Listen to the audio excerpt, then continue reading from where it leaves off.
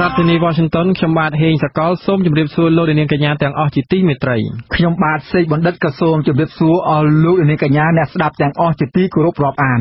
យើងខ្ញុំសូមជូនកម្មវិធីផ្សាយសម្រាប់ព្រឹកថ្ងៃសុក្រ6កើតខែមករាឆ្នាំរកានពស័កពុទ្ធសករាជ2561ត្រូវនៅថ្ងៃទី24ខែវិច្ឆិកាគ្រិស្តសករាជ2017បាទជាដំបូងនេះសូមអញ្ជើញអស់លោកនាងស្ដាប់ព័ត៌មានប្រចាំថ្ងៃដែលមានមេត្តាដូចតទៅអ្នកច្បាប់អះអាងថាការទម្លាយព័ត៌មានសម្ងាត់នៃការស៊ើបអង្កេតលើករណីអតីតអ្នករាយការណ៍ព័ត៌មានអាស៊ីសេរីនោះថាជាការរំលោភច្បាប់គោចបសម្រាប់បែងចែកអាសនៈសភារបស់គណៈបកសង្គ្រោះជាតិទៅឲ្យគណៈបកផ្សេងដែលមិនត្រូវបានប្រជាពលរដ្ឋបោះឆ្នោតឲ្យ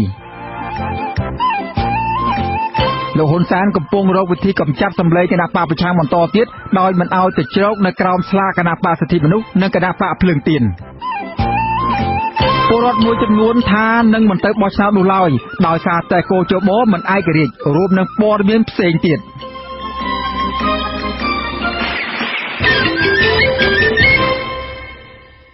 ជាបន្តទៅទៀតនេះខ្ញុំបាទសេកបណ្ឌិតសូមជូនព័ត៌មានពិស្ដា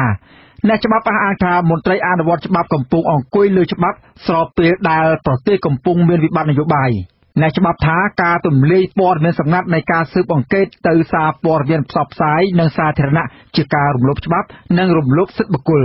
បាទលោកហេងសកលរាយការណ៍ជុំវិញព័ត៌មាននេះលោកមេធាវីហែមសុជាតិបញ្យល់ថាការស៊ើបអង្កេតក្នុងរឿងព្រហ្មទណ្ឌត្រូវតែធ្វើឡើងជាការសម្ងាត់លោកមេធាវីបន្តថាបុគ្គលទាំងឡាយណាដែលចូលរួមក្នុងការស៊ើបអង្កេតជាពិសេសចៅក្រមខាងអัยការមេធាវីក្រឡាបញ្ជីនគរបាលកងរាជអាវុធហត្ថជាដើមត្រូវតែរក្សាការសម្ងាត់នៃវិជ្ជាជីវៈជាពិសេសគឺពាក់ព័ន្ធនឹងរូបភាពនៃការស៊ើបអង្កេតទោះបីនៅក្នុងដៃប៉ូលីសក៏ដោយនៅក្នុងដៃចក្រមស៊ើបសួរក៏ដោយនៅក្នុងដៃតុលាការក៏ដោយគឺយើងមិនត្រូវធ្វើការបញ្ចេញឲ្យគេមើលឃើញជាសាធារណៈទេលោកមេធាវីហែមសុជាតិបន្តថាមានតែចក្រមអัยការប៉ុណ្ណោះដែលច្បាប់បានអនុញ្ញាតឲ្យធ្វើសេចក្តីថ្លែងការណ៍ជាសាធារណៈកាលណាបើចក្រមអัยការយល់ឃើញព័ត៌មានដែលផ្សព្វផ្សាយពីរឿងណាមួយជាព័ត៌មានមិនពិតការលើកឡើងរបស់មេធាវីនេះក្រោយពេលដែលមន្ត្រីជាន់ខ្ពស់ក្រសួងមហាផ្ទៃបានទម្លាយព័ត៌មាននិងរូបភាពនៃការស៊ើបអង្កេតអតីតបុគ្គលិកអាស៊ីសេរីម្នាក់ទៅឲ្យស្ថាប័នកាសែតគាំទ្រលោកហ៊ុនសែនផ្សព្វផ្សាយកាលពីពេលថ្មីនេះដើម្បីបង្ខូចកេរ្តិ៍ឈ្មោះអតីតបុគ្គលិកអាស៊ីសេរីមេធាវីការពារក្តីឲ្យលោកអ៊ួនឈិនគឺលោកកែវវណ្ណីបានប្រតិកម្មចំពោះការបញ្ចេញព័ត៌មានសម្ងាត់នៃការស៊ើបអង្កេតនេះលោកមេធាវីលើកឡើងថាការបញ្ចេញព័ត៌មាននេះវានឹងធ្វើឲ្យប៉ះពាល់ដល់កិច្ចស៊ើបសួរនៃរឿងក្តីព្រមទាំងប៉ះពាល់ដល់សេចក្តីវិនិច្ឆ័យរឿងក្តីនៅពេលខាងមុខលោកមេធាវីអះអាងថាទង្វើរបស់មន្ត្រីនគរបាលជាន់ខ្ពស់រូបនេះបានធ្វើឲ្យប៉ះពាល់ដល់កិត្តិយសសេចក្តីថ្លៃថ្នូររបស់កូនក្តីលោកយ៉ាងធ្ងន់ធ្ងរព្រមទាំងប៉ះពាល់ដល់កិត្តិយសសេចក្តីថ្លៃថ្នូរក្រុមគ្រួសារកូនក្តីលោកផងដែរដរាបណាត់អត់មានសារក្រមលេខាធិការជាស្ថាប័នវិទ្យាការគឺមានថាគាត់បន្តមានទោសឡើយទេដូច្នេះធ្វើឲ្យសាធារណជននឹងវាតម្លៃយកខុសថាកូនវិញពិតជាបានប្រព្រឹត្តអំពើនឹងមែនតែតាមពិតយើងពុំតែដំណើរការស៊ើបសួរឬស៊ើបអង្កេតឡើយទេលោកមេធាវីបញ្ជាក់ថាលោកនឹងចាត់វិធានការដាក់ពាក្យបណ្ដឹងតាមផ្លូវច្បាប់ដើម្បីវែកមុខជនល្មើសដែលបញ្ចេញព័ត៌មាននេះនៅពេលដ៏ខ្លីខាងមុខបាទបុគ្គលដែលទម្លាយព័ត៌មានសម្ងាត់ដែលស្ថិតនៅក្នុងដំណាក់កាលស៊ើបអង្កេតឬស៊ើបសួរគឺមានទោសទៅតាមក្រមព្រហ្មទណ្ឌរបស់យើងវាជាចែងជាបទល្មើសព្រហ្មទណ្ឌបាទមាត្រា314នៃក្រមព្រហ្មទណ្ឌបទប៉ះពាល់ដល់អាថ៌កំបាំងវិជ្ជាជីវៈចែងថាបុគ្គលដែលកាន់កាប់ព័ត៌មានដែលមានលក្ខណៈអាថ៌កំបាំងដោយមូលហេតុនៃស្ថានភាពមុខរបរមុខងារឬបេសកកម្មរបស់ខ្លួនត្រូវផ្តន្ទាទោសដាក់ពន្ធនាគារពី1ខែទៅ1ឆ្នាំនិងពិន័យជាប្រាក់ពី100,000រៀលទៅ200,000រៀលប្រសិនបើបុគ្គលនោះបង្ហាញព័ត៌មាននេះដល់បុគ្គលដែលគ្មានសមត្ថកិច្ចដើម្បីដឹងពីព័ត៌មាននេះលោកមេធាវីហែមសុជាតិបញ្យល់បន្តថាបើទោះបីជាតុលាការផ្តន្ទាទោសបុគ្គលណាមួយដែលបានប្រព្រឹត្តអំពើថតរូបឬថតវីដេអូអាភាសក៏ដោយក៏តុលាការមិនអាចចេញសេចក្តីសម្រេចបង្គាប់ឲ្យស្ថាប័នសារព័ត៌មានផ្សាយជាសាធារណៈអំពីរឿងនេះបានឡើយព្រោះវាប៉ះពាល់ដល់សិទ្ធិបុគ្គលដែលត្រូវបានការពារដោយច្បាប់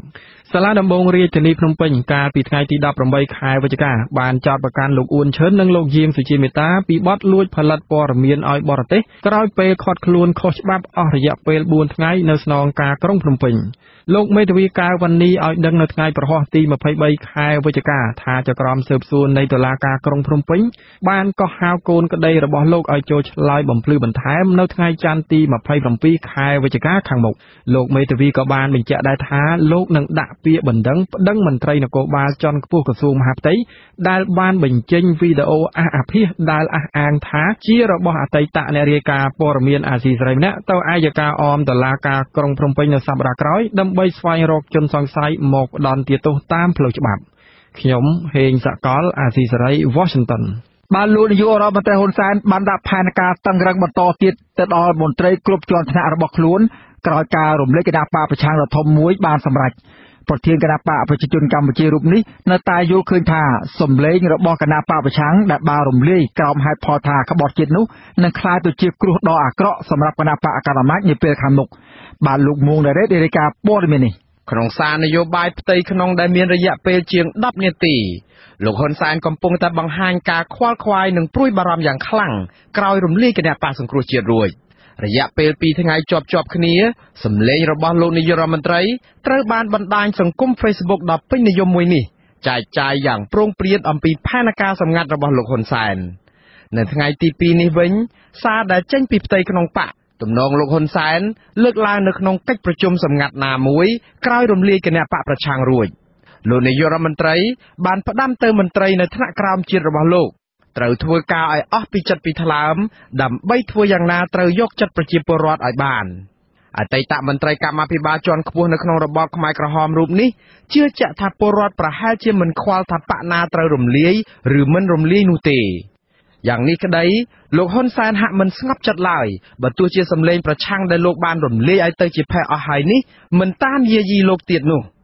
អ្នកនយោបាយចាស់វសារូបនេះនៅតែចាត់ទុកថាសម្លេងប្រឆាំងនឹងនៅតែតាមលងលោកគ្រប់ពេលវេលាប្រសិនបើមិនប្រុងប្រយ័ត្នឲ្យបានខ្ពស់នោះទេនៅក្នុងន័យនេះលោកហ៊ុនសែនមើលឃើញថាប្រកបណាស់អ្នកដែលអូសទាញបានអាចជាមហារាជក៏ថាបាន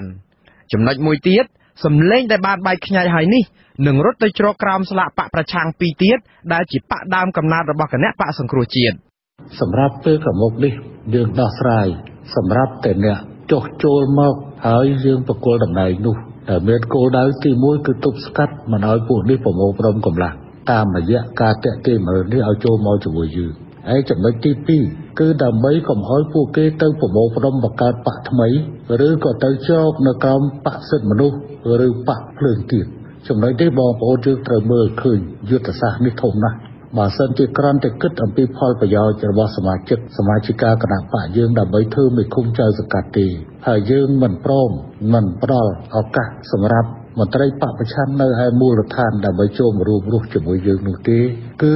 វាជាគ្រោះថ្នាក់មួយសម្រាប់ពេលបច្ចុប្បន្នផងនិងអនាគតផងបច្ចុប្បន្នពួកនេះគឺជាអ្នកដែលប្រមូលកម្លាំងនៅជើងក្រោមជាអ្នកសកម្មក្នុងការប្រមូលកម្លាំងទៅជើងក្រោមនៅពេលដែលយើងបំបត្តិកម្លាំងនេះបូកជាមួយនឹងមួយចំនួនភ័យខ្លាចរត់ទៅខាងក្រៅគឺពួកនេះគ្មានលទ្ធភាពដើម្បីធ្វើបាតកម្មប្រឆាំងយើងទេបើទោះជាយ៉ាងនេះក្តីប្រធានគណៈបកភ្លើងទៀនដែលទើបធ្វើវិសោធនកម្មចេញមកពីគណៈបកសំរងស៊ីគឺលោកទាវវណ្ណុលបញ្ជាក់ជំហរថាអតីតដើមកំណើតបកប្រឆាំងមួយនេះនៅមិនទាន់ពិចារណាដាក់ឈ្មោះចូលរួមប្រកួតប្រជែងទាំងការបោះឆ្នោតព្រឹទ្ធសភានិងបោះឆ្នោតជ្រើសតាំងតំណាងរាស្ត្រនៅឆ្នាំ2018នៅឡើយទេលោកបន្តថាមូលហេតុសំខាន់គឺនៅរងចាំមើលដំណោះស្រាយនយោបាយរបស់គណៈបកសង្គ្រោះជាតិសិនម្យ៉ាងវិញទៀតនៅពេលនេះពលរដ្ឋខ្មែរនៅក្រៅប្រទេសកំពុងតែទាមទារឲ្យប្រទេសម្ចាស់ហត្ថលេខីនៃកិច្ចព្រមព្រៀងសន្តិភាពទីក្រុងប៉ារីអន្តរាគមន៍ឲ្យកម្ពុជាអនុវត្តឲ្យបានពេញលេញទាំងសិទ្ធិមនុស្សនិងប្រជាធិបតេយ្យឡើងវិញអ្នកនយោបាយរូបនេះយល់ឃើញថាបញ្ហានេះលោកហ៊ុនសែនគួរកំព្រួយបារម្ភជ្រុលពេកអីក្នុងករណីនេះគឺយើងចាំមើលថាតើការទាមទាររបស់បងប្អូនដែលយើងនៅនីសមុទ្រហ្នឹងតែវាមានបានទទួលលទ្ធផលអីយ៉ាងម៉េចណាចំពោះគណៈបកព្រឹងទៀនមកដល់ថ្ងៃនេះគឺយើងអត់បានមានគម្រោងនឹងដាក់ពាក្យអីចូលរួមប្រកួតប្រជែងតាំងពីការប្រកួតប្រជែងនៅក្នុងព្រឹត្តិការណ៍ក៏យើងអត់ទៅថ្នាក់ជាតិក៏យើងអត់ដែរមកដល់ពេលនេះ សារផ្ទៃក្នុងរបស់លោកហ៊ុនសែនជាលើកទី2ដែលលោកព្រមានកុំឲ្យចាក់ផ្សាយបន្តនេះក៏បានព្រមានទុកជាមុនដល់មន្ត្រីបកប្រឆាំងដែលទើបអូសទាញបានចេញពីក្រុមប្រឹក្សាគុំសង្កាត់នៅពេលនេះប្រសិនបើរកឃើញថាក្បត់បកប្រជាជនអ្នកទាំងនោះក៏នឹងត្រូវកម្ចាត់ចោលជាបន្តទៀតបញ្ហានេះត្រូវបានលោកទាវណ្ណុលប្រធានគណៈបកភ្លើងទៀនចំអកថានេះជាទម្លាប់របស់លោកហ៊ុនសែនទៅហើយមន្ត្រីជាន់ខ្ពស់គណៈបកប្រជាជនកម្ពុជាអះអាងថាលោកមិនបានទទួលសារសម្លេងនេះទេក៏ប៉ុន្តែលោកមិនភ្ញាក់ផ្អើលទៅនឹងមតិណែនាំរបស់ប្រធានគណៈបកប្រជាជនកម្ពុជាទៅដល់មន្ត្រីបកនោះឡើយមន្ត្រីនាំពាក្យគណៈបកប្រជាជនកម្ពុជាលោកសុកអេសានថ្លែងប្រាប់អាស៊ីសេរីនៅថ្ងៃទី23ខែវិច្ឆិកានេះថាមេបកគេធ្វើតែអញ្ចឹងជារឿងធម្មតាអត់មានអីប្លែកថាត្រូវលាក់បាំងឬមួយត្រូវចំហឬមិនចំហអីទេ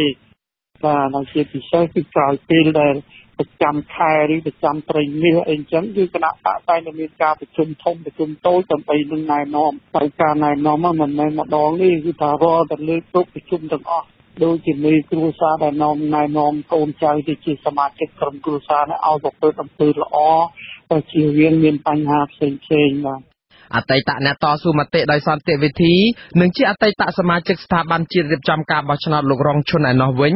យល់ឃើញថាលោកហ៊ុនសែនព្រួយបារម្ភពិតជាត្រូវណាស់លោកបន្តថាការព្យាយាមបញ្ចប់ជីវិតនយោបាយដោយការគំរាមកំហែងទិញទឹកចិត្តនិងប្រើតុលាការវាមិនមែនជាដំណោះស្រាយល្អនោះឡើយសម្រាប់លោកហ៊ុនសែនហើយអ្នកដែលឈឺចាប់នឹងងើបតវ៉ាប្រឆាំងការគៀបសង្កត់និងបិទសិទ្ធិសេរីភាពនេះនៅពេលណាមួយអ្នកប្រកួតប្រជែងតែងតែមានការព្រួយបារម្ភហើយភាគីជាថាកីឡាករក្រុមនីមួយៗនឹងតែងតែខិតខំពង្រឹងកីឡាកររបស់ខ្លួនរៀងៗខ្លួនហើយការព្រួយបារម្ភហ្នឹងវាមិនខុសទេបើសិនជាយើងធ្វើអ្វីមួយដែលឲ្យប្រជាពលរដ្ឋគាត់មិនសប្បាយចិត្តអយុត្តិធម៌សង្គមច្រើនអាហ្នឹងវាលទ្ធផលវានឹងទទួលបានតាមហ្នឹងបាទដោយឡែកអ្នកជំនាញកិច្ចការបោះឆ្នោតមកពីអង្គការមិនមែនរដ្ឋាភិបាលមើលឃើញថាដើម្បីឲ្យមានដំណោះស្រាយល្អហើយដើម្បីឲ្យលោកហ៊ុនសែនខ្លួនឯងអាចសម្រានលក់ស្រួលដោយស្ងប់ចិត្តដែរនោះគួរបើកចិត្តឲ្យទូលាយជាងនេះនិងជាអ្នកនយោបាយគួរឲ្យមានភាពចាស់ទុំឲ្យបានច្រើនលោកយាវសុធារាមន្ត្រីជាន់ខ្ពស់នៃគណៈកម្មាធិការដើម្បីការបោះឆ្នោតដោយសេរីនិងយុត្តិធម៌នៅកម្ពុជាហៅកាត់ថា Khmer មានប្រសាសន៍ថាការស្ដាយក្រោយរបស់លោកហ៊ុនសែនវាមិនអាចស្ដារអ្វីៗដែលធ្វើឲ្យប្រជាពលរដ្ឋបាត់បង់ជំនឿចិត្តនោះបានមកវិញនោះឡើយគាត់មានប្រសាសន៍ត្រូវត្រឹមត្រូវការបារម្ភរបស់គាត់តាមពិតរឿងនេះវាគួរតែធ្វើតាំងពីដើមណាត់មកម្លេះហើយមកដល់ពេលនេះខ្ញុំគិតថាវាដូចជាហួសពេលដោយសារតែជាពលរដ្ឋច្រើនហ្នឹងគាត់មានបញ្ហាមិនសប្បាយចិត្តទៅហើយបើទោះជាបែបណាក៏ដោយតាមរយៈសារសម្លេងដែលមានរយៈពេលជាង10នាទីនេះលោកហ៊ុនសែនមានជំនឿមុតមមថាការដូរទិសដៅច្បាមយកទឹកចិត្តកម្មករនៅតាមរោងចក្រនេះនឹងជួយធ្វើឲ្យសម្លេងឆ្នោតរបស់លោកកើនឡើងវិញក៏ប៉ុន្តែលោកនាយរដ្ឋមន្ត្រីហ៊ុនសែនហាក់ដូចជាប្រកាសណាស់ថាការកម្ចាត់សម្លេងបកប្រឆាំងគឺនៅតែមិនទាន់អាចរំដោះគ្រោះចេញពីក្នុងចិត្តលោកបាននៅឡើយទេខ្ញុំកំពុងច្បាមនៅមុខសញ្ញាកម្មករតែខ្ញុំគិតថាវានឹងអាចធ្វើឲ្យមានក្នុងជួរកម្មករប្រែពណ៌គឺបងប្អូនយើងតែងតែគិតថាកម្មករគឺជាកម្លាំងគ្រប់គ្រងបកប្រឆាំងក៏ប៉ុន្តែផ្ទុយទៅវិញទេឥឡូវនេះស្ថានភាពនៅក្នុងជួរកម្មករមានការប្រែពណ៌ហើយតាមរយៈសម្លេងហាក់មិនមើងម៉ាត់និងស្វាហាប់ដោយសពដងដែលបានលេចធ្លីនេះលោកហ៊ុនសែនបានអះអាងថាកំទេចសម្លេងប្រឆាំងនៅពេលនេះគឺមិនទាន់គ្រប់គ្រាន់នៅឡើយទេពលគឺត្រូវដាក់គោលដៅបន្តទៀតប្រយុទ្ធប្រឆាំងទៅនឹងសម្ពាធបរទេសដែលលោកចាត់ទុកថាអន្តរជាតិទាំងនោះហើយគឺជាអាយ៉ងរបស់បកប្រឆាំងការកាត់ឬកែវទាំងនោះបានទើបអាចជួយឲ្យរដ្ឋាភិបាលរបស់លោកលែងមានមហារីកតទៅទៀតខ្ញុំបាទមួងណារ៉េតអាស៊ីសេរីរដ្ឋធានី Washington បាទលោកនាងកំពុងតាមដានស្ដាប់កម្មវិធីផ្សាយរបស់វិទ្យុអាស៊ីសេរីផ្សាយចេញពីរដ្ឋធានី Washington គណៈកម្មាធិការជាតិរៀបចំការបោះឆ្នោតបានបញ្ជូនបញ្ជីឈ្មោះបេក្ខជនតំណាងរាជគណៈបកនយោបាយដែលនឹងទទួលបានជ័យភ័ណ្ឌនៃការរំលាយគណៈបកសង្គ្រោះជាតិទៅរដ្ឋសភាកាលពីថ្ងៃប្រហោះម្សិលមិញកោជបកាលពីថ្ងៃទី22ខែវិច្ឆិកាបានសម្រេចបែងចែកអាសនៈសភារបស់គណៈបកសង្គ្រោះជាតិទាំង55អាសនៈទៅឲ្យគណៈបកនយោបាយចំនួន5ដែលមិនត្រូវបានប្រជាពលរដ្ឋបោះឆ្នោតឲ្យកាលពីឆ្នាំ2013គណៈបកដែលទទួលបានអាសនៈពីគណៈបកប្រឆាំងនោះរួមមានគណៈបកហ៊ុនស៊ិនពេជ្រដែលដឹកនាំដោយទ្រង់នរោត្តមរណរដ្ឋនឹងទទួលបាន41អាសនៈគណៈបកសញ្ជាតិកម្ពុជាទទួលបាន2អាសនៈគណៈបកខ្មែរអភិវឌ្ឍសេដ្ឋកិច្ចបាន1អាសនៈ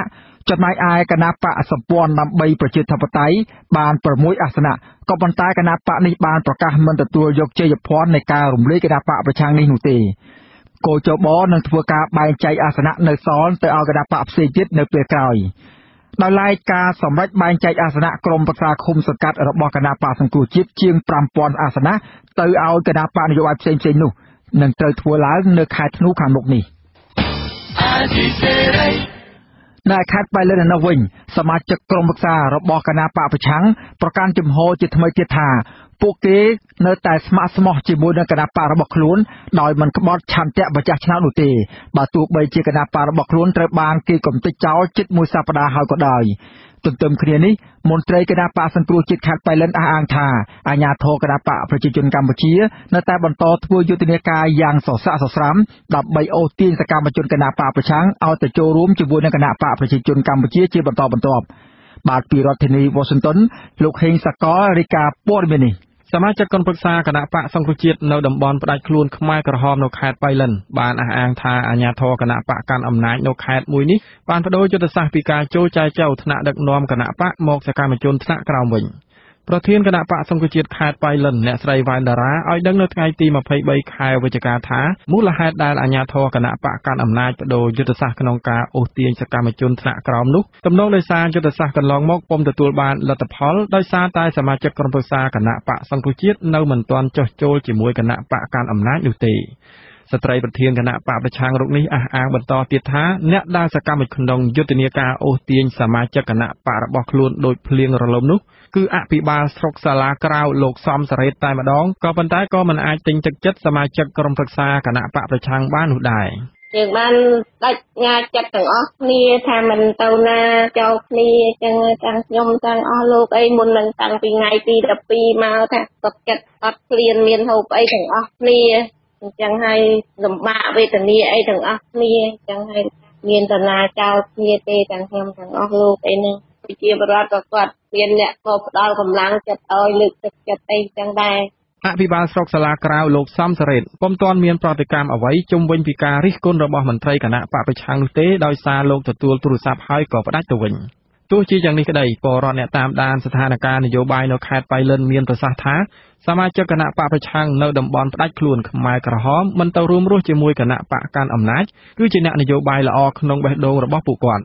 ពលរដ្ឋរូបនេះក៏បានសំណូមពរឲ្យសមាជិកក្រុមប្រឹក្សាឃុំសង្កាត់គណៈបកប្រឆាំងទាំងអស់បន្តស្មោះស្ម័គ្រជាមួយម្ចាស់ឆ្នោតតទៅមុខទៀតពួកអីខ្ញុំយល់ឃើញថាគាត់ពេញចិត្តនឹងរបបប្រជាធិបតេយ្យពិតប្រាកដមកពួកអីគាត់ចង់បានភាពយុត្តិធម៌ភាពត្រឹមត្រូវក្នុងសង្គមអញ្ចឹងគាត់ស្វែងរកនៅហើយគាត់ត្រូវការផ្លាស់ប្ដូរដើម្បីឲ្យប្រទេសជាតិជឿនលឿនអញ្ចឹងបានខ្ញុំសត្វថាគាត់ត្រូវឲ្យគាត់ត្រូវការផ្លាស់ប្ដូរឲ្យប្រទេសជឿនលឿនដោយប្រទេសអ្នកជិតខាងអញ្ចឹងដល់អញ្ចឹងទៅខ្ញុំស្នើថាគាត់ខ្លាំងណាស់ចំណែកអ្នកវិភាគនយោបាយលោកបណ្ឌិតមីនីលើកឡើងថាការសាមគ្គីស្មោះស្ម័គ្ររបស់ក្រុមប្រឹក្សាគណៈបកសង្គ្រោះជាតិនៅពេលនេះគឺជាសញ្ញាបញ្ជាក់ពីភាពរឹងមាំរបស់គណៈបកប្រឆាំងនៅថ្នាក់ក្រោមមូលដ្ឋានសម្រាប់មូលដ្ឋានប្រយោជន៍របស់ប្រជាជាតិនោះគឺវាជាសញ្ញាមួយអាចជួយផ្ដល់ការលើកទឹកចិត្តទៅដល់អ្នកគ្រប់គ្រងសង្គមជាតិនៅមូលដ្ឋានដែរដើម្បីបង្ហាញឲ្យឃើញថាសង្គមជាតិមិនមានការបែកបាក់គ្នាដោយតែពាក្យចចាមអារាមអញ្ចឹងទោះបីថាសង្គមជាតិមានភាពរង្គោះរង្គើមិនតែនេះយើងមិនដឹងណាក៏ប៉ុន្តែវាអាចជាផ្នែកមួយដើម្បីជួយស្មារតីដល់សង្គមជាតិដែរថាសង្គមជាតិមិនមានការបែកបាក់គ្នាធំធេងដោយតែព័ត៌មានអីឆ្លាយពេញចូលអីឃើញនៅតាម Facebook អីណាសមាជិកក្រុមប្រឹក្សាគណៈបកប្រឆាំងនៅខេត្តបៃលិនទាំងអស់ក្រោយពីគណៈបកត្រូវបានតុលាការកំពូលរំលាយចោលកាលពីថ្ងៃទី16ខែវិច្ឆិកាមកភាគច្រើនពួកគាត់ទៅធ្វើស្រែចម្ការដោយពុំមានសមាជិកម្នាក់ណាទៅរួមរស់ជាមួយគណៈបកប្រជាជនកម្ពុជានោះទេទោះជាយ៉ាងណាសមាជិកខ្លះក៏ព្រួយបារម្ភពីសុវត្ថិភាពផ្ទាល់ខ្លួនដែរពីព្រោះអាជ្ញាធរគណៈបកកាន់អំណាចបានដាក់កងកម្លាំងតាមដានពួកគាត់ជារៀងរាល់ថ្ងៃដោយមិនឈប់នោះឡើយខ្ញុំហេងសកលអាស៊ីសេរី Washington បាទលោកនាងជាទីមេត្រីតើកុមារដែលត្រូវឪពុកម្ដាយនាំទៅធ្វើការជាមួយនៅប្រទេសថៃនោះរងផលប៉ះពាល់អ្វីខ្លះលោកនាងនឹងបានស្ដាប់សេចក្តីរាយការណ៍អំពីរឿងនេះនៅក្រោយការផ្សាយព័ត៌មាននាពេលបន្តិចទៀតនេះបាទប្រជាពលរដ្ឋដែលមានសិទ្ធិបោះឆ្នោតចាត់ទុកការលាឈប់របស់ថ្នាក់ដឹកនាំជាន់ខ្ពស់គោចបក៏តាមមកពីគណៈបកសង្គ្រោះជាតិចំនួន3រូបនោះថាជាមនុស្សមានការទទួលខុសត្រូវចំពោះប្រវត្តិសាស្ត្រនិងគួរឲ្យគោរព ពួកគាត់ក៏សម្គាល់ថាកន្លងមកបណ្ដាលឃើញអ្នកដឹកនាំជាន់ខ្ពស់ស្ថាប័នណាមួយហ៊ានលាលែងពីតំណែងនោះទេគឺឃើញតែមេដឹកនាំដែលក្រាញអំណាច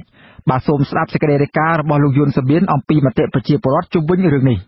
អាជីវករនៅខេត្តព្រៃវែងម្នាក់យល់ថាកោជបបច្ចុប្បន្នលែងមានឯករាជ្យទៀតហើយបន្ទាប់ពីមន្ត្រីជាន់ខ្ពស់3រូបរបស់គណៈបកប្រឆាំងបានបង្ខំចិត្តលាលែងពីតំណែង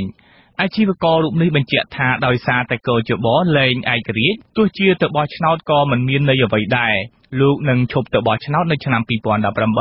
ដើម្បីជាការបង្ហាញថារូបលោកមិនពេញចិត្តនឹងការរំលាយគណៈបកប្រឆាំងនិងកោជបមិនឯករាជ្យ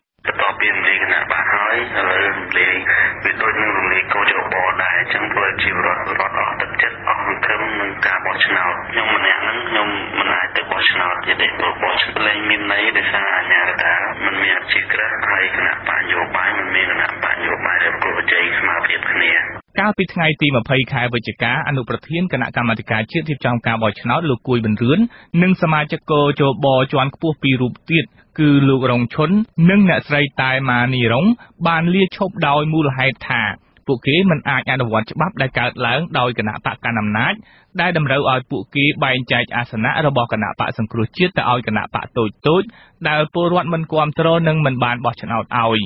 អ្នកទាំង3អះអាងថាប្រសិនបើពួកគេធ្វើតាមច្បាប់របស់គណៈបកប្រជាជនកម្ពុជា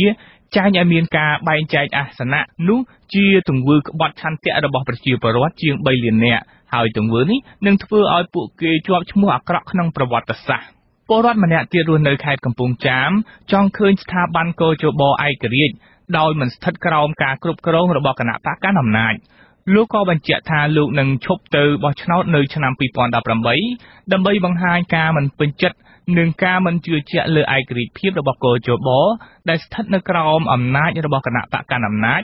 ដោយកោជបអាណត្តិមុនដែលដឹកនាំដោយអតីតប្រធានកោជបលោកអឹមសុស្ដីដែលត្រូវបានប្រជាពលរដ្ឋស្ដីបន្ទោសនិងជាប់ឈ្មោះក្នុងប្រវត្តិសាស្ត្រថាបានលួចសន្លឹកឆ្នោតរបស់ប្រជាពលរដ្ឋមន្ត្រីរាជការនៅក្រសួងធម្មការនិងសាសនាម្នាក់ទៀតសូមមិនបញ្ចេញឈ្មោះក៏អះអាងដោយពលរដ្ឋដទៃទៀតដែរលោកនឹងមិនគូសលើសន្លឹកឆ្នោតនៅឆ្នាំ2018ដើម្បីបង្ហាញការមិនគាំទ្រកោជបមិនឯករាជ្យទៅពេលដែល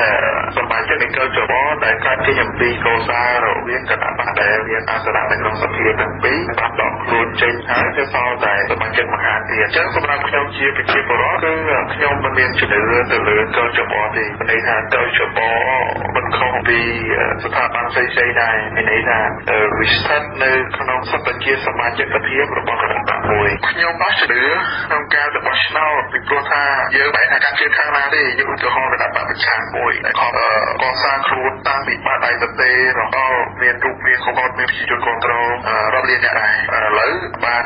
លីទៅបាត់មន្ត្រីរាជការម្នាក់ទៀតនៅរាជធានីភ្នំពេញហៅការបាក់បែករបស់កោជបថាបណ្ដាលមកពីអ្នកនយោបាយនឹងធ្វើឲ្យកោជបលែងអព្យាក្រឹតកញ្ញាយល់ថាកោជបបច្ចុប្បន្ននឹងមិនអាចធ្វើឲ្យការបោះឆ្នោតឆ្នាំ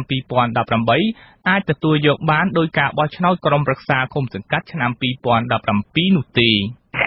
ការបែកបាក់របស់កោជបហើយការបែកបាក់គឺដោយសារតែសមាជិកដែលបែកបាក់ហ្នឹងគឺជាគណៈបកដែលគេទៅបាននិយាយអញ្ចឹងណាយកឃើញថាវាដូចជាមិនជាអាជីវក្រឹតអីចឹងនិយាយថាអំណាចវាមិនដាច់ចេញពីខាងគណៈបកនយោបាយអីចឹងណាអញ្ចឹងវាតែងតែមានភាពរំអៀងអីខ្លះហើយអញ្ចឹងទៅវាធ្វើឲ្យវាអត់អាជីវក្រឹតណាក្រៅតែពីសមាជិកភាពកោជបបច្ចុប្បន្ននឹងឈប់មានឯករាជ្យភាពទៀតនោះលោកនាយករដ្ឋមន្ត្រីនៅតែបន្តជ្រៀតជ្រែកចូលកិច្ចការរបស់កោជបដែលធ្វើឲ្យកោជបកាន់តែបាត់បង់ឯករាជ្យភាពលោកនាយករដ្ឋមន្ត្រីហ៊ុនសែននៅដើមសប្តាហ៍នេះបានបង្គាប់ឲ្យប្រធានកោជបគឺលោកសឹកប៊ុនហុកគួរជ្រើសរើសអនុប្រធានកោជបមកពីគណៈបកហ្វុនស៊ិនពេជ្រជំនួសឲ្យលោកគួយប៊ុនរឿនហើយសមាជិក2រូបទៀតត្រូវយកមកពីគណៈបកសញ្ជាតិកម្ពុជានិងពីស្ថាប័នអង្គការមិនមែនរដ្ឋាភិបាលជំនួសឲ្យលោករងឈុននិងអ្នកស្រីតែម៉ានីរងលោកហ៊ុនសែនក៏បានដាក់បញ្ជាទៅលោកសឹកប៊ុនហុកថាមិនត្រូវទទួលយកអតីតមន្ត្រីជាន់ខ្ពស់3រូបដែលបានលាឈប់ពីស្ថាប័នជាតិរៀបចំការបោះឆ្នោតឲ្យចូលបម្រើការងារឡើងវិញនោះទេកន្លងមកគេសង្កេតឃើញថាសម្ដីរបស់លោកនាយករដ្ឋមន្ត្រីហ៊ុនសែនត្រូវគេធ្វើតាមជានិច្ច ជាក់ស្ដែងតុលាការកំពូលរំលាយគណៈបកសង្គ្រោះជាតិកាលពីថ្ងៃទី16វិច្ឆិកាក្រោយពេលលោកហ៊ុនសែនភ្នាល់មួយសង100ថាតុលាការនឹងរំលាយគណៈបកប្រឆាំងក្រៅតែពីសមាជិកភាពកោជបមិនមានឯករាជ្យភាពសហគមន៍អន្តរជាតិក៏កំពុងបង្ហាញជំហរថាការបោះឆ្នោតនៅឆ្នាំ2018នឹងមិនស្របច្បាប់នោះទេប្រសិនបើគណៈបកសង្គ្រោះជាតិមិនអាចចូលរួមការបោះឆ្នោតសហរដ្ឋអាមេរិកបានបញ្ជាក់ជំហររួចហើយថានឹងមិនផ្ដល់ជំនួយសម្រាប់ការបោះឆ្នោតឆ្នាំ2018ខាងមុខនេះទេខ្ញុំយុនសាមៀនអាស៊ីសេរីពីរដ្ឋធានី Washington បាទប្រធានសហព័ន្ធនិស្សិតបច្ចុប្បន្នកម្ពុជាលោកលេងសេងហុងហៅការព្រមានជាថ្មីមួយទៀតរបស់មន្ត្រីជាន់ខ្ពស់ក្រសួងមហាផ្ទៃថាជាការគំរាមកំហែងលើរូបលោកស្នើសុំឲ្យអ្នកនាំពាក្យក្រសួងមហាផ្ទៃលោកខៀវសុភ័ក្រយកពេលវេលាស្ដារលទ្ធិប្រជាធិបតេយ្យនិងដោះស្រាយឧបសគ្គរបស់កម្ពុជាដែលកំពុងប្រឈមនឹងសម្ពាធអន្តរជាតិនៅពេលនេះជាជាងរងចាំចាប់កំហុសនិងគំរាមកំហែងលើរូបលោកខៀវសុភ័ក្រកាលពីថ្ងៃទី21វិច្ឆិកាបានប្រាប់សារព័ត៌មានក្នុងស្រុកមួយថាបើយុវជនឈ្មោះលេងសេងហុងពិតជាមានគម្រោងធ្វើបាតកម្មប្រឆាំងសាដីការំលាយគណៈបកសង្គ្រោះជាតិនោះពិតមែនក្រសួងនឹងចាត់វិធានការទៅតាមផ្លូវច្បាប់ព្រោះបច្ចុប្បន្នបដិវត្តពណ៌នៅតែមាននៅកម្ពុជាហើយការប្រមូលផ្ដុំណាមួយនោះគឺជាការជាប់ពាក់ព័ន្ធជាមួយនឹងបដិវត្តពណ៌លោកលេងសេងហុងពន្យល់លោកខៀវសុភ័ក្រថាការធ្វើបាតកម្មអហិង្សាគឺជាការបញ្ចេញមតិរបស់ប្រជាពលរដ្ឋដែលមិនពេញចិត្តទៅនឹងទង្វើអ្វីមួយដើម្បីផលប្រយោជន៍របស់ប្រទេសកម្ពុជាមិនមែនដើម្បីគណៈបកណាមួយនោះឡើយលោកបន្តថាគម្រោងធ្វើបាតកម្មអហិង្សារបស់លោកជាបាតកម្មស្ដារលទ្ធិប្រជាធិបតេយ្យមិនមែនជាបាតកម្មរកសម្លេងឆ្នោតឲ្យគណៈបកប្រឆាំងនោះទេបាទនេះគឺជារូបភាពថ្មីមួយទៀតនៅក្នុងការគម្រាមកំហែងមកដល់រូបខ្ញុំហើយពីព្រោះតែនៅក្នុងសង្គមប្រជាធិបតេយ្យបាទរដ្ឋធម្មនុញ្ញយើងក៏បានចែងដែរបើសិនជាយើងមិនពេញចិត្តនៅទង្វើអ្វីមួយគឺយើងអាចធ្វើការជួបជុំសម្ដែងមតិដើម្បីផ្ញើសារទៅដល់រាជរដ្ឋាភិបាលក៏ដូចជាខាងស្ថាប័នផ្សេងៗដើម្បីបញ្ជាក់ថាយើងមិនមានការពេញចិត្តទេនៅនឹងទង្វើលេខគណៈបក្សសង្គ្រោះជាតិឬក៏ទង្វើនៅអ្វីមួយផ្សេងទៀតអានេះគឺបានកំណត់ដោយរដ្ឋធម្មនុញ្ញហើយមានចែងនៅក្នុងច្បាប់ស្ដីពីបាតកម្មអហិង្សាទៀតហើយបើសិនជាគាត់នៅតែយាយីហើយនៅតែមានវិធានការគម្រាមកំហែងមកលើខ្ញុំគិតថានេះគឺជាដំណើរការមួយមិនត្រឹមត្រូវទេហើយវាប្រាសចាកឆ្ងាយអំពីសង្គមប្រជាធិបតេយ្យទៅទៀតហើយនេះគឺជាការរំលោភសិទ្ធិមនុស្សយ៉ាងធ្ងន់ធ្ងរតែម្ដងរំលោភទៅលើច្បាប់អន្តរជាតិទៅទៀតអញ្ចឹងទេគាត់គួរតែមានការពិចារណាឡើងវិញហើយយើងបើកដៃឲ្យប្រជាពលរដ្ឋធ្វើការសម្ដែងមតិបាទយុវជនលេងសេងហុងកាលពីថ្ងៃទី20ខែវិច្ឆិកាបានអះអាងប្រាប់អាស៊ីសេរីថាជំហរធ្វើបាតកម្មប្រឆាំងសាដីការំលាយគណៈបកប្រឆាំងនៅតែបន្តធ្វើដើម្បីស្ដារលទ្ធិប្រជាធិបតេយ្យនៅកម្ពុជាក៏ប៉ុន្តែការធ្វើបាតកម្មទាមទារបែបអហិង្សានៅក្នុងកាលៈទេសៈបែបនេះគឺមិនអាចធ្វើទៅបានទេដោយសារតែសមត្ថកិច្ចមិនបានផ្ដល់លទ្ធភាពឲ្យមានការតវ៉ាបែបលទ្ធិប្រជាធិបតេយ្យលោកនាងជាទីមេត្រីយើងខ្ញុំសូមអធិស្ឋានចំពោះបញ្ហាបច្ចេកទេសដែលបណ្ដាលឲ្យមានការរអាក់រអួលនៃការផ្សាយទាំងតាម Facebook និងតាមគេហទំព័រអាស៊ីសេរីនាពេលថ្មីៗនេះយើងខ្ញុំកំពុងតែពិនិត្យមើលបញ្ហានេះហើយដើម្បីរៀបចំការផ្សាយឲ្យបានល្អប្រសើរឡើងវិញក្នុងពេលដំណើរគ្នានេះលោកនាងអាចព្យាយាមតាមដានការស្ដាប់និងទស្សនាកម្មវិធីផ្សាយរបស់យើងខ្ញុំតាម YouTube ដែលមានអាស័យដ្ឋាន www.youtube.com/rfa Khmer Video បាទសូមអរគុណ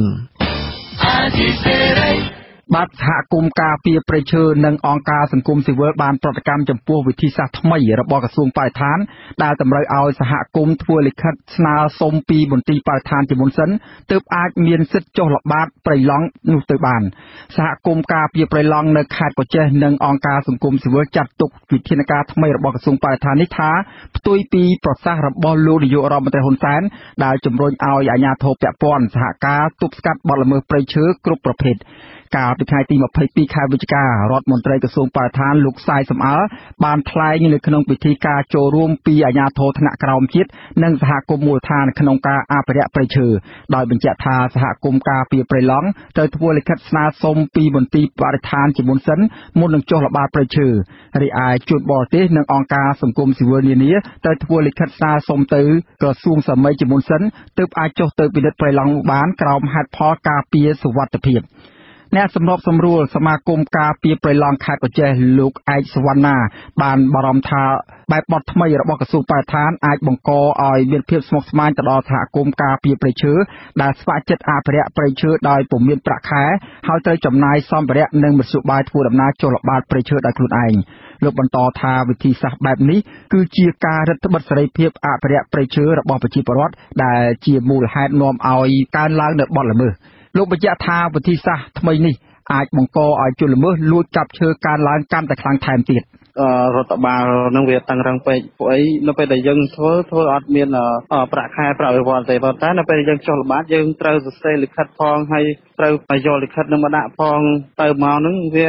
ចំណាយធនធានតខ្លួនផងអីផងឃើញមើលអាចយើងអត់មានប្រាក់ចំណូលក្នុងការអត់មានប្រាក់វិវត្តហើយយើងតាមទាំងចំណាយលុយតខ្លួនក្នុងការរត់ឯកសារនឹងចាក់សាំងចាក់អីជិះយកមកឬក៏ផ្ញើតាមឡានត្រូវអស់ថ្លៃឡានថ្លៃអីទេទូរស័ព្ទផងក្នុងការមើលទៅវាបញ្ហានេះវាចង្អៀតសម្រាប់សហគមន៍បាទគណៈកម្មការសមាគមការពារព្រៃឈើប្រាសាទតាខ្មៅនិងជាសមាជិកសហគមន៍ការពារព្រៃឡង់លោកវ៉ុនត្រៃក៏សម្គាល់ឃើញថាកន្លងទៅសហគមន៍ការពារព្រៃឡង់ចូលល្បាតព្រៃឈើតែគ្រាន់តែជូនដំណឹងទៅមន្ត្រីបរិស្ថានសហការក៏ប៉ុន្តែបច្ចុប្បន្នគេតម្រូវឲ្យធ្វើលិខិតស្នើសុំវិញ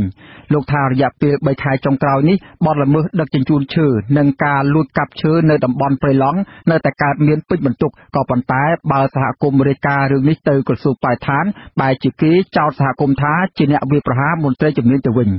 រឿងបទល្មើសនៅតែមានហូរហែនឹងទៅពេលណាក៏នៅតែមានទៅពេលណាក៏នៅតែមានដូចខ្ញុំឃើញមានសាកសូនអីសោះអស់ពីព្រួយហើយឬបើមិនដឹងធ្វើម៉េចដោយសារយើងគន់ជាប្រជាពលរដ្ឋអីចឹងណាខ្ញុំព្រួយបារម្ភខ្លាំងមែនតើគឺព្រួយបារម្ភខ្លាំងមែនតើគឺរឿងព្រៃឈើហ្នឹងហើយមានបទល្មើសកាប់ជាបន្តបន្ទាប់អញ្ចឹងតែក្នុងព្រៃសហគមន៍មូលដ្ឋានរបស់ខ្ញុំក៏នៅតែមិនទាន់នឹងបាត់សាកសូន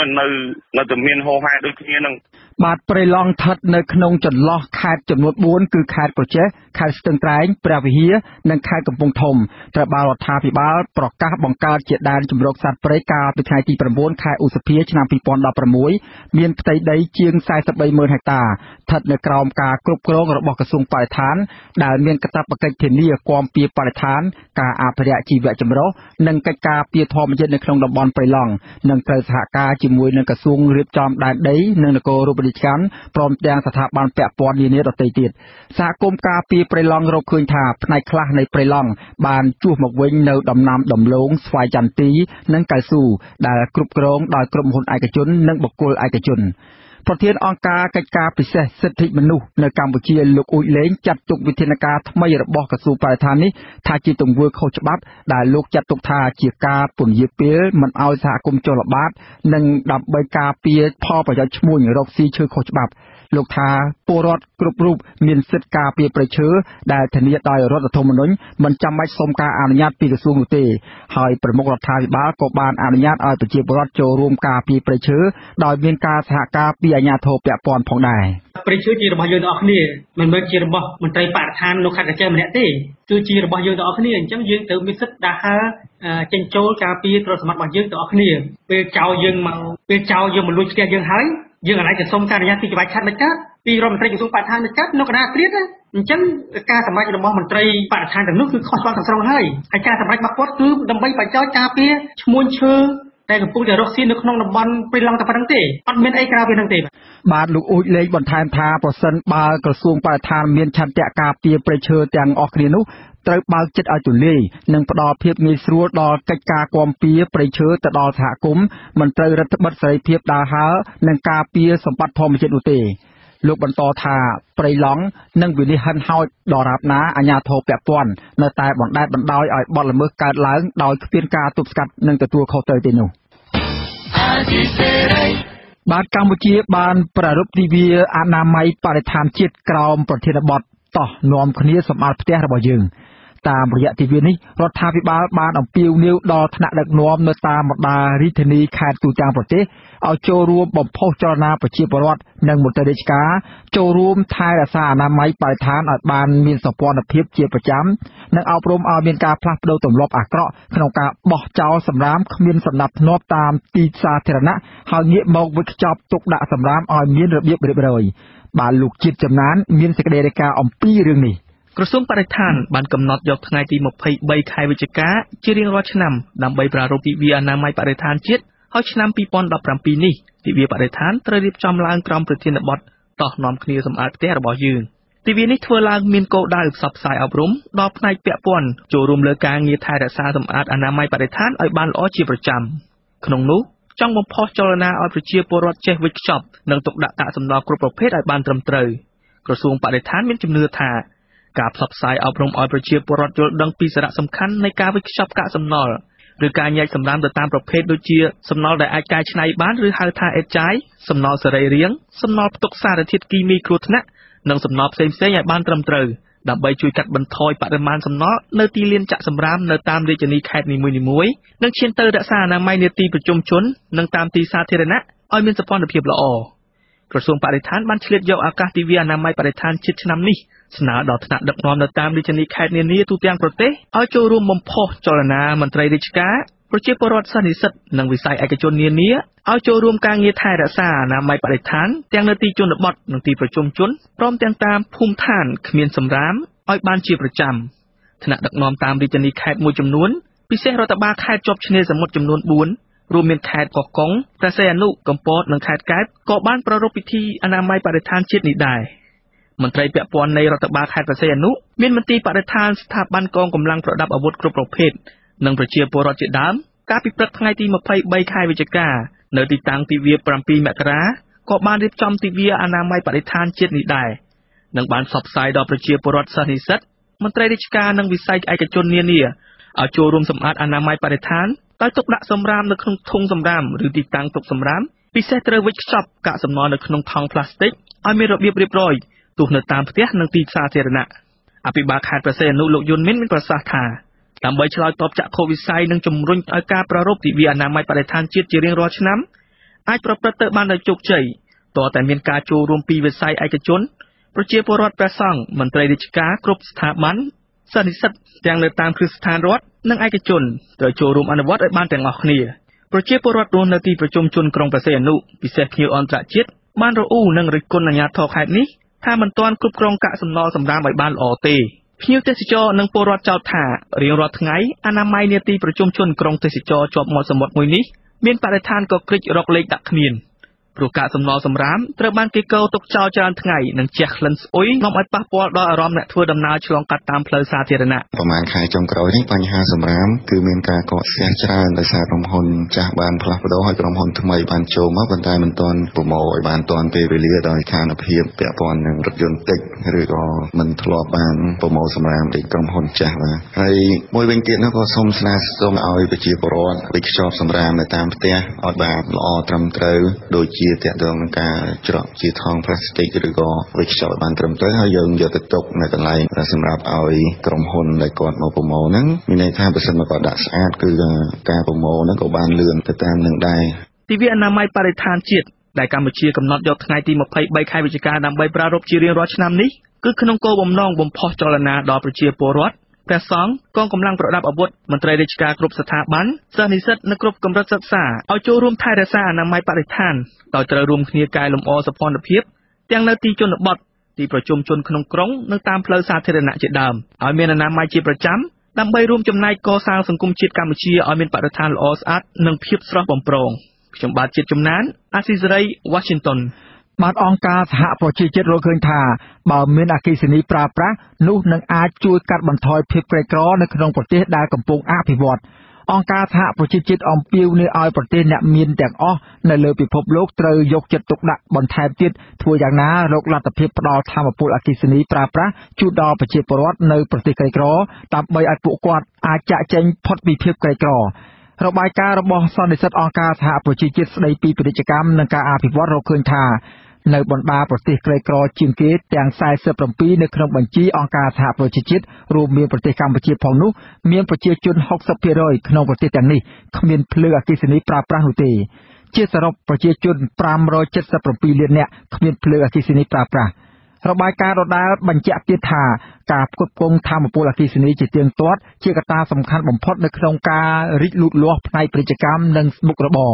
ប្រទេសដែលខ្វះថាមពលអគ្គិសនីប្រើប្រាស់ខ្លាំងជាងគេភាគច្រើនគឺនៅក្នុងប្រទេសទ្វីបអាហ្វ្រិក អគ្គលេខាធិការសន្និសីទអង្គការសហប្រជាជាតិស្ដីពីពាណិជ្ជកម្មនិងការអភិវឌ្ឍលោកមូខីសាគីទូយីបញ្ជាក់ថាទោះបីជាវិស័យឯកជនអាចជួយដោះស្រាយបញ្ហាខ្វះថាមពលអគ្គិសនីនេះបានក៏ពិតមែនក៏ប៉ុន្តែនៅប្រទេសក្រីក្រដូចជាប្រទេសកម្ពុជាឡាវនិងបង់ក្លាដេសគឺមិនអាចទុកឲ្យវិស័យឯកជនមួយមុខដើម្បីដោះស្រាយបញ្ហានេះបាននោះទេ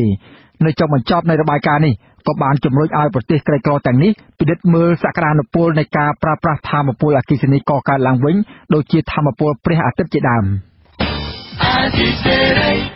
បានលោកនាងកញ្ញាទើបបានស្ដាប់ព័ត៌មានប្រចាំថ្ងៃរបស់វិទ្យុអស៊ីសេរីដែលរៀបចំជូននៅខ្ញុំបាទសេកបណ្ឌិតពីរដ្ឋធានី Washington សូមអញ្ជើញអស់លោកនាងរងចាំស្ដាប់សេចក្តីរាយការណ៍ពិស្ដារផ្សេងទៀតនៃកម្មវិធីផ្សាយរបស់យើងខ្ញុំនាពេលបន្តិចទៀតនេះ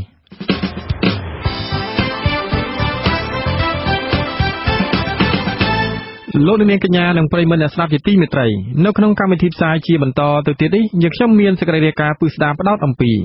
ពលរដ្ឋខេត្តភីអេសានបញ្ជាក់ថាពួកគេនឹងគាំទ្រគណៈបកថ្មីរបស់គណៈបកសង្គ្រោះជាតិដែលត្រូវបានរំលាយកុមារខ្មែរជាច្រើនអ្នកមិនបានចូលសាលាដោយសារទៅតាមឪពុកម្ដាយធ្វើការនៅប្រទេសថៃនៅចុងកម្មវិធីលោកនាងនឹងបានស្ដាប់ព័ត៌មានបញ្ចប់សូមអញ្ជើញលោកនាងស្ដាប់ការផ្សាយរបស់យើងខ្ញុំជាបន្តទៀតដោយមេត្រី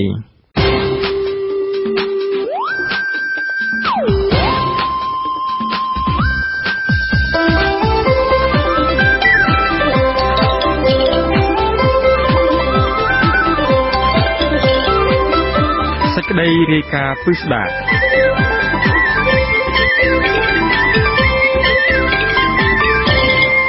បាទលោកនាងទីមេត្រីពលរដ្ឋខេត្តភីអេសាននៅតែបន្តគាំទ្រគណៈបកសង្គ្រោះជាតិបើទោះបីជាគណៈបកនេះទៅច្រកបកណាមួយផ្សេងទៀតឬក៏វិលទៅរកបកភ្លើងទៀនចាស់ក៏ដោយពលរដ្ឋមានជំនឿថាចំហាយរបស់គណៈបកប្រឆាំងដ៏ធំនៅកម្ពុជានឹងមានឥទ្ធិពលឈ្នះបកកាន់អំណាចនៅពេលបោះឆ្នោតជាតិឆ្នាំ2018ខាងមុខប្រសិនបើពលរដ្ឋដឹងជាទូទៅថាបកថ្មីនោះមានមន្ត្រីធំៗដែលជាអតីតមន្ត្រីបកសង្គ្រោះជាតិដឹកនាំឬគាំទ្រលោកវ៉ានសមេតមានសេចក្តីរាយការណ៍ជំវិញព័ត៌មាននេះពលរដ្ឋនៅខេត្តភីអេសានបដិញ្ញាថានឹងទៅចូលរួមបោះឆ្នោតជាតិនៅឆ្នាំ2018ខាងមុខបើទោះបីជាគ្មានវត្តមានគណៈបកសង្គ្រោះជាតិក៏ដោយប៉ុន្តែពួកគាត់មិនបោះឆ្នោតឲ្យគណៈបកកាន់អំណាចនោះទេពួកគាត់អះអាងថាការរំលាយគណៈបកប្រឆាំងដ៏ធំមួយដែលមានប្រជាពលរដ្ឋគាំទ្ររាប់លាននាក់ក្រោមបញ្ជារបស់លោកហ៊ុនសែន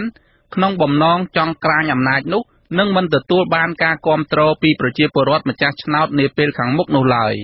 ពលរដ្ឋរស់នៅក្រុងសែនមនោរម្យខេត្តមណ្ឌលគិរីថ្លែងសុំមិនបញ្ចេញឈ្មោះឲ្យដឹងនៅថ្ងៃទី22ខែវិច្ឆិកាថាពលរដ្ឋកំពុងរងចាំមើលថាតើមន្ត្រីធំៗរបស់បកប្រឆាំងឬអតីតមេដឹកនាំបកប្រឆាំងនឹងជ្រកក្រោមបកនយោបាយណាមួយដែលពុំមែនជាបកកាន់អំណាចនោះពួកគេនឹងនៅតែគាំទ្រ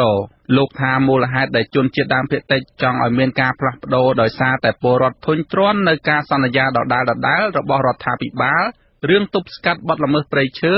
ដែលពួកគេចាត់ទុកថារដ្ឋាភិបាលគ្មានសមត្ថភាពទប់ស្កាត់បទល្មើសព្រៃឈើឲ្យមានប្រសិទ្ធភាពនោះទេ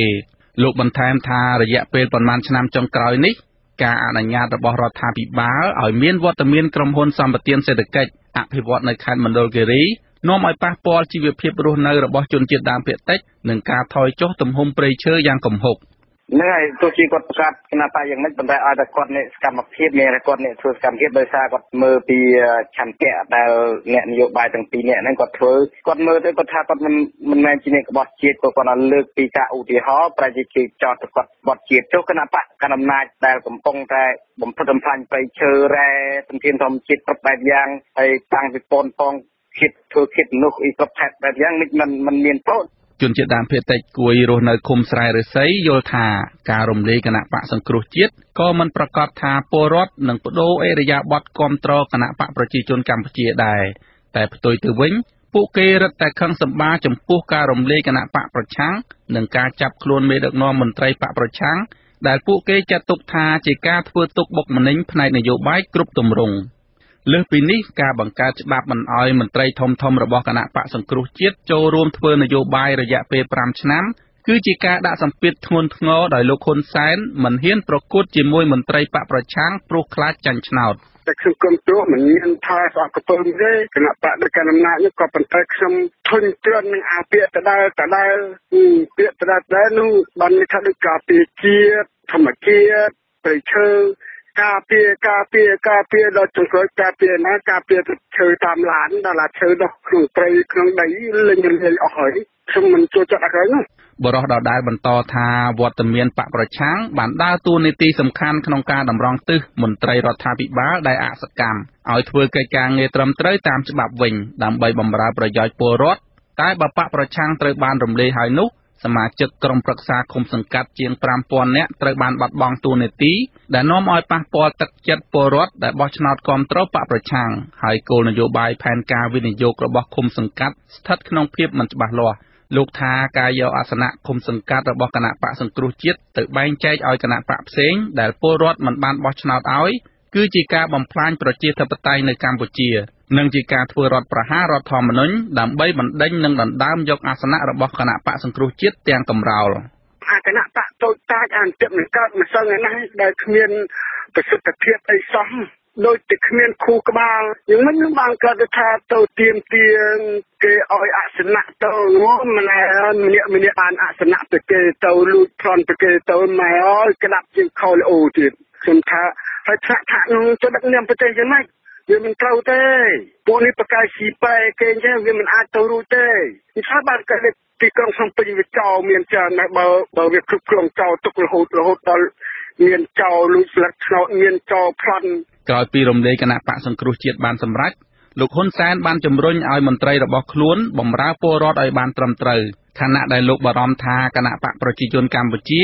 អាចនឹងត្រូវរលាយដោយគណៈបកប្រឆាំងដែរដោយអំណាចសញ្ញាឆ្នោតពលរដ្ឋលោកបញ្ជាក់ថារដ្ឋាភិបាលមានឱកាសរំលាយគណៈបកប្រឆាំងបានតែពលរដ្ឋក៏អាចរំលាយគណៈបកកាន់អំណាចបានដែរបើសិនជាយើងមិនធ្វើកិច្ចការងារនេះពីចម្ងាយដើម្បីកែលម្អគ្រប់សភាពការទាំងអស់ដែលជាកំហុសខ្វះខាតរយៈពេលកន្លងទៅនេះគឺយើងនឹងទទួលផលអាក្រក់ហើយពេលនោះយើងនឹងចាញ់ដុកតែម្ដងសូម្បីតែបកប្រឆាំងមួយដែលយើងបានរំលាយទៅហើយគឺទៅបង្កើតបកថ្មីយើងយកឈ្នះគេមិនបានផងឬក៏ឈ្នះតិចតួចគឺវាអាក្រក់មើលណាស់វាមិនសមស្របជាមួយនឹងអ្វី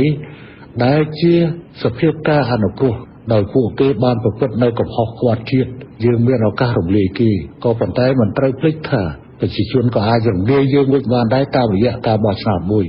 នាយកប្រតិបត្តិអង្គការសម្ព័ន្ធគណនេយ្យភាពសង្គមកម្ពុជាលោកសុនជ័យយល់ថាគណៈបកសង្គ្រោះជាតិបានរំលាយពិតមែនតែសិទ្ធិបោះឆ្នោតរបស់ពលរដ្ឋនៅតែគាំទ្រដដែលសំខាន់ពលរដ្ឋត្រូវពិចារណាថាបកណាដែលពលរដ្ឋអាចទុកចិត្តបាននិងសម្រេចចិត្តឲ្យបានត្រឹមត្រូវ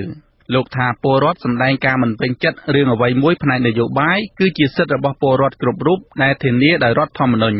តាមពិតចេះការខឹងឬក៏ការសម្ដែងនៃការមិនពេញចិត្តអានឹងវាជាសិទ្ធិរបស់ពលរដ្ឋគ្រប់រូបអញ្ចឹងសំខាន់គឺការរស់នៅដោយគោរពច្បាប់ការរស់នៅដោយត្រឹមត្រូវហើយនឹងការប្រកបអាជីវមុខរបរដែលជាអាជីវកម្មមកก่อนហ្នឹងអាចធ្វើទៅតាមដដែលទៅហើយបើមិននៅពេលដែលដល់ពេលបោះឆ្នោតគឺគាត់ទៅបោះឆ្នោត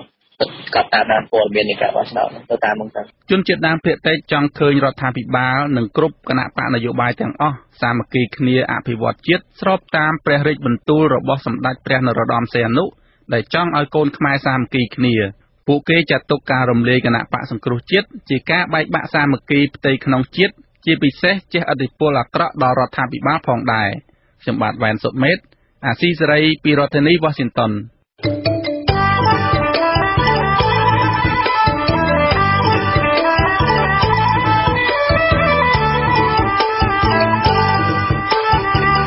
បាទកុមារខ្មែរជាច្រើនអ្នកមានអាយុចន្លោះពី6ទៅ10ឆ្នាំដែលទៅតាមឪពុកម្ដាយធ្វើការងារនៅទីក្រុងបាងកកប្រទេសថៃប្រឈមមុខជួបគ្រោះមិនចេះអសរនៅពេលអនាគតព្រោះពួកគាត់ភាគច្រើនមានអាយុជិត10ឆ្នាំទៅហើយនៅតែមិនបានចូលសាលារៀនដោយក្មេងដែលអ្នកមានជីវភាពធូរធារនៅកម្ពុជាបាទលោកសេកបណ្ឌិតរាយការណ៍អំពីបញ្ហាកុមារទៅរស់នៅជាមួយឪពុកម្ដាយនៅទីក្រុងបាងកកដូចតទៅតាំងពីព្រឹកព្រលឹមម៉ោងប្រមាណ 7 ទល់នឹងប្រលប់ស្ទើររៀងរាល់ថ្ងៃក្រុមពលករខ្មែរដែលទៅធ្វើការនៅក្នុងទីក្រុងបាងកកភាគច្រើនពួកគេហាក់មិនបានយកចិត្តទុកដាក់រឿងអប់រំព្រៀនប្រដៅកូនរបស់ពួកគេនោះទេដោយសារតែពួកគាត់បានចេញទៅធ្វើការបាត់ដោយទុកឲ្យកូនរបស់ពួកគេរស់នៅដោយឯកោមើលថែខ្លួនឯងតាមយថាកម្មរស់នៅក្នុងផ្ទះដែលមានបន្ទប់តូចធ្វើពីស័ង្កសី កំពុងសម្រាកនៅក្នុងបន្ទប់ស្នាក់នៅជាមួយនឹងប្រពន្ធនិងកូនតូច2នាក់នៅក្នុងបន្ទប់នៅទីក្រុងបាងកកប្រទេសថៃលោកព្រឹមវ៉ាន់ស៊ីបានរៀបរាប់ទាំងទឹកមុខស្រពោនថាលោកមានស្រុកកំណើតនៅខេត្តបន្ទាយមានជ័យហើយបានមកធ្វើការងារជាកម្មករសំណង់ជាមួយនឹងប្រពន្ធនិងកូននៅក្នុងទីក្រុងបាងកកមានរយៈពេលជាង9ខែមកហើយដោយបានប្រាក់ឈ្នួលប្រមាណ320បាតឬស្មើនឹងប្រមាណ40000រៀលក្នុងមួយថ្ងៃបុរសសម្បល់សណ្ដែកបាយវ័យ32ឆ្នាំរូបនេះបន្ថែមដោយសម្ដីមួយថាមូលហេតុដែលលោកនាំប្រពន្ធនិងកូនមកធ្វើការនៅក្នុងទីក្រុងបាងកកប្រទេសថៃនេះដោយសារតែជីវភាពក្រីក្រហើយបានជំពាក់ប្រាក់ធនាគារជាង$2000អាមេរិកលោកបន្ថែមទៀតថាសប្តាហ៍ថ្ងៃលោកធ្វើការងារសន្សំយកប្រាក់ទៅសងគារជិតអស់ហើយនៅសល់តែប្រមាណ20000បាតឬអាចស្មើនឹង$600ទៀតប៉ុណ្ណោះលោកអះអាងទៀតថានៅក្នុងអំឡុងពេលធ្វើការនៅក្នុងប្រទេសថៃគឺកូនរបស់លោកមិនបានទៅចូលរៀនសាលានោះទេហើយលោកក៏កំពុងព្រួយបារម្ភអំពីអនាគតកូនរបស់ពួកគាត់ដែរតែលោកថាមិនដឹងជាធ្វើយ៉ាងណាព្រោះជីវភាពក្រីក្រទើបបង្ខំចិត្តមករស់នៅក្នុងស្រុកគេបែបនេះក៏ខ្ញុំក៏សោកស្ដាយដែរនេះដល់កូននេះបានរៀនសូត្រក៏ខ្ញុំក៏សោកស្ដាយខ្ញុំក៏ចង់ឲ្យកូនបានរៀនបានសូត្រប៉ុន្តែខ្ញុំចង់កូនបានរៀនបានសូត្របានពងពោះប៉ុន្តែខ្ញុំវាក្ររោខ្ញុំចិនបានខ្ញុំត្រូវតែនាំកូនចាក់ចេញពីស្រុកសិនខ្ញុំបើបានរស់ស៊ីបានទូទាក៏ខ្ញុំនាំកូនស្លាប់ទៅវិញហើយនៅរៀនសូត្រនៅខ្មែរលោកព្រឹមវ៉ាន់ស៊ីមានកូនប្រុសចំនួន2នាក់ពួកគេបានទៅនៅជាមួយនឹងឪពុកម្ដាយដែលបានទៅធ្វើការនៅក្នុងទីក្រុងបាងកកប្រទេសថៃទាំងអស់គ្នាកូនទី1មានអាយុប្រមាណ3ឆ្នាំនិងកូនប្រុសច្បងមានអាយុប្រមាណ9ឆ្នាំខណៈដែលឪពុកម្ដាយទៅធ្វើការអស់កុមារទាំងនោះតែនាំគ្នារត់ប្រឡែងលេងជាមួយនឹងកុមារដទៃទៀតតាមដងផ្លូវក្នុងទីក្រុងបាងកកយ៉ាងសប្បាយដោយមិនគិតពីបញ្ហាអ្វីទាំងអស់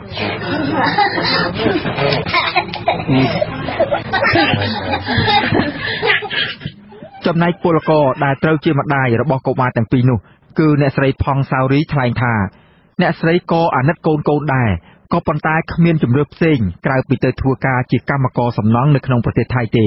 ព្រោះនៅផ្ទះឯស្រុកកំណើតគ្មានការងារធ្វើហើយម្យ៉ាងជំពាក់លុយគេច្រើនគ្មានប្រាក់សងគេទើបមករស់នៅក្នុងប្រទេសគេមួយរយៈទៅស្ត្រីសម្បល់ស្រអែមវ័យប្រមាណ30ឆ្នាំរូបនេះបន្ថែមថាអ្នកស្រីចេញពីបន្ទប់ទៅធ្វើការបាយពីកូនតាំងពីព្រឹកព្រលឹមម៉ោង7រហូតដល់ម៉ោង12ថ្ងៃត្រង់ទើបមានឱកាសសម្រាប់ហូបបាយហើយត្រឡប់មកផ្ទះវិញតែម្ដងប៉ុន្តែអ្នកស្រីនៅតែអះអាងថាអំឡុងពេលពួកគាត់ធ្វើការនោះប្រមាណជា2ម៉ោងអ្នកស្រីក៏បានឆ្លាស់គ្នាជាមួយនឹងប្តីរបស់គាត់ទៅមើលថែកូនម្នាក់ព្រោះខ្លាចពួកគេមានបញ្ហាអ្វីមួយកើតឡើងដោយយថាហេតុលោកផ្ទះមានអុយខ្ញុំចេះតែមកក្រណាពីក៏លេងតារោអុយខ្ញុំចេះតែនំកូនមកណាកូនមេមកូនអុយផងក៏រោអុយមិនបានប៉ុណ្ណោះកុំលេងញ៉ាំតិចប៉ុណ្ណោះហើយនឹងទប់ទល់នឹងឈ្នះគិតកូនក៏ចេះតែយកមកវាเป็นឈឺណាពីក៏បានរៀនទេសោកស្ដាយគុំតាមដេញធៀងវិញខ្លួនក្រក៏ចេះតែមកស្រដៀងគ្នានេះដែរពលករមកពីខេត្តបន្ទាយមានជ័យម្នាក់ទៀតអ្នកស្រីផង់យុករៀបរាប់ថាអ្នកស្រីមានកូនស្រីម្នាក់អាយុ7ឆ្នាំទៅហើយដោយនាងបាននាំកូនមករស់នៅជាមួយក្នុងអំឡុងពេលធ្វើការងារនៅក្នុងទីក្រុងបាងកកដែរស្ត្រីវ័យ25ឆ្នាំរូបនេះបន្តថាមូលហេតុដែលនាំកូនមករស់នៅជាមួយព្រោះនៅឯផ្ទះគ្មានអ្នកមើលថែដូច្នេះហើយទើបសម្រេចនាំកូនមករស់នៅជាមួយប្រសើរជាងទុកចោលគ្មានអ្នកណាមើលថែនៅឯស្រុកកំណើតចាព្រួយតែហូណាគេឲ្យមកមើលផ្លេតទៅឲ្យធ្វើការវិញអត់ទេអត់ទៅពេលស្រុកខ្មែរមានអត់មកទៀតជួបការលំបាកក្នុងស្រុកខ្មែរពាក្យប្រាក់ខាងស្ថាប័នប្រាសាទ70000បាតភាសាធានាប្រាក់ឲ្យគេផ្ទះដែលក្រុមពលករស្នាក់នៅធ្វើការនៅក្នុងប្រទេសថៃនោះគឺធ្វើពីកំណាត់ឈើចន្ទល់សល់ពីការធ្វើសំណង់ក្នុងទំហំប្រមាណ3ម៉ែត្រ4ជ្រុងដំបូលប្រក់សាងកាសីដោយមានបន្ទប់ជាប់គ្នាប្រមាណ40បន្ទប់ចែកចេញជា3ជួរទល់មុខគ្នាដោយទុកចន្លោះផ្លូវដើរកណ្ដាលប្រមាណ1ម៉ែត្រកន្លះរីឯនៅខាងមុខបន្ទប់នីមួយៗពួកគេបានដាក់ហាលកៅអៅរយីរយងពេញមុខបន្ទប់ទាំងនោះក្នុងចំណោមនោះមានពលករខ្មែរប្រមាណ70នាក់ហ ហើយពួកគេភាគច្រើនមកពីខេត្តបន្ទាយមានជ័យនិងខេត្តបាត់ដំបងក្នុងចំណោមនោះមានកុមារអាយុចន្លោះពី6ឆ្នាំដល់10ឆ្នាំប្រហែល10នាក់ក្នុងចំណោមកុមារទាំង10នាក់នោះមួយចំនួនបានមករស់នៅជាមួយនឹងអាណាព្យាបាលជាង2ឆ្នាំមកហើយក៏មានដោយពុំបានទៅសាលារៀនសូត្រដោយកូនអ្នកនៅក្នុងស្រុកកំណើតនោះឡើយមន្ត្រីសម្របសម្រួលសមាគមការពារសិទ្ធិមនុស្សអាត6ប្រចាំខេត្តបន្ទាយមានជ័យលោកស៊ុំច័ន្ទគាលើកឡើងថាករណីពលករនាំកូនទៅរស់នៅខណៈពេលធ្វើការនៅក្នុងប្រទេសថៃនោះជារឿងមិនល្អឡើយព្រោះពួកគេប្រឈមជួបនឹងការមិនជាអសរនិងគ្មានអនាគតលោកស៊ុំច័ន្ទគាបន្ថែមថាកាលណាកុមារដែលជាទំពាំងស្នងឫស្សីរបស់ជាតិមិនបានរៀនសូត្រជាច្រើនអ្នកនោះនឹងជះឥទ្ធិពលអាក្រក់នៅក្នុងសង្គមជាតិនិងនាំឲ្យការអភិវឌ្ឍមិនរីកចម្រើនទៅមុខឡើយអញ្ចឹងទៅពេលខាងមុខយើងឃើញថាទំពាំងដែលស្នងឫស្សីបែរទៅជាទំពាំងគ្មានចំណេះដឹងបែរទៅជាទំពាំងនឹងស្អុយទំពាំងនឹងដាច់ពាក់កដាលអីចឹងយើងប្រើប្រាស់កាត់ទេយើងប្រទេសកម្ពុជាយើងដែលត្រូវពឹងទៅលើអនាគតនឹងពឹងទៅលើពួកគាត់បើសិនតែយើងទៅទុកចោលយើងទៅយកអីអញ្ចឹងហើយអនាគតតើប្រទេសកម្ពុជាខ្លាយទៅអ្នកស៊ីឈ្នួលគេរហូតអញ្ចឹងឬមួយក៏ប្រទេសនឹងឲ្យរីកចម្រើនវិញងាកមកធ្វើឲ្យរីកចម្រើនមកវិញអាហ្នឹងដែលយើងត្រូវធ្វើការគិតការពិចារណាដល់គ្នាបាទសពថ្ងៃពលករខ្មែរដែលទៅធ្វើការនៅក្នុងប្រទេសថៃមានជាង1លាននាក់លោកស៊ុំច័ន្ទគាបានប៉ាន់ប្រមាណថាកុមារដែលទៅរស់នៅជាមួយនឹងឪពុកម្ដាយខណៈពួកគេកំពុងតែធ្វើការនៅក្នុងប្រទេសថៃនោះមានរាប់ពាន់នាក់ដោយភាគច្រើនមិនចេះអក្សរនិងមិនបានចូលរៀននៅក្នុងសាលាត្រឹមត្រូវឡើយខ្ញុំសេកបណ្ឌិតអាស៊ីសេរីពីរដ្ឋធានី Washington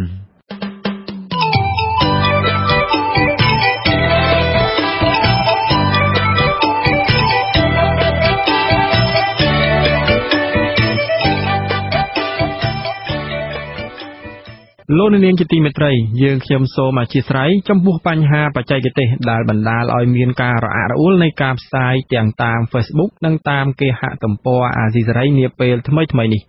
យើងខ្ញុំកំពុងតែពិនិត្យមើលបញ្ហានេះហើយដើម្បីរៀបចំការផ្សាយឲ្យបានល្អប្រសើរឡើងវិញក្នុងពេលដំណើរគ្នានេះលោកនាងអាចព្យាយាមតាមដានការស្ដាប់និងទស្សនាកម្មវិធីផ្សាយរបស់យើងខ្ញុំតាម YouTube ដែលមានអាស័យដ្ឋាន www.youtube.com/rfa Khmer Video បាទសូមអរគុណ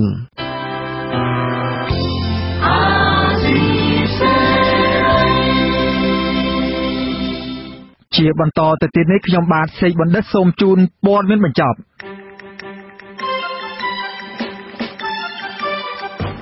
អ្នកច្បាប់អះអាងថាមន្ត្រីអនុវត្តច្បាប់កំពុងតែអង្គុយលើច្បាប់ស្របពេលដែលប្រទេសកំពុងតែមានវិបត្តិនយោបាយ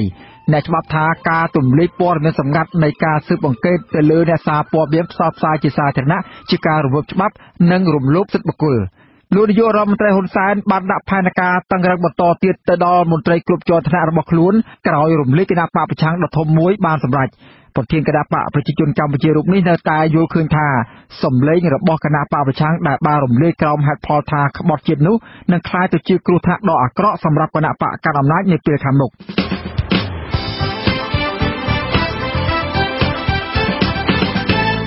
លោកនាងកញ្ញាអ្នកស្ដាប់ជាទីមេត្រីកម្មវិធីផ្សាយរយៈពេល1ម៉ោងនៃវិទ្យុអាស៊ីសេរីជាភាសាខ្មែរនៅពេលនេះចប់តែប៉ុណ្ណេះយើងខ្ញុំសូមគោរពជូនពរដល់អស់លោកអ្នកនាងព្រមទាំងក្រុមគ្រួសារទាំងអស់ឲ្យជួបប្រកបតែនឹងសេចក្តីសុខចម្រើនរុងរឿងកុំបីឃ្លៀងឃ្លាតឡើយខ្ញុំបាទហេងសកលខ្ញុំបាទសេកបណ្ឌិតព្រមទាំងក្រុមការងារទាំងអស់នៃវិទ្យុអាស៊ីសេរីសូមអរគុណនិងសូមជម្រាបលាបាទសូមជម្រាបលា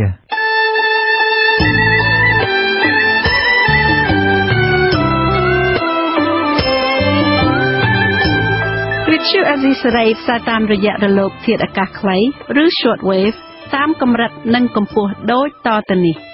ពេលព្រឹកចាប់ពីម៉ោង 5 កន្លះដល់ម៉ោង 6 កន្លះម៉ោងនៅកម្ពុជា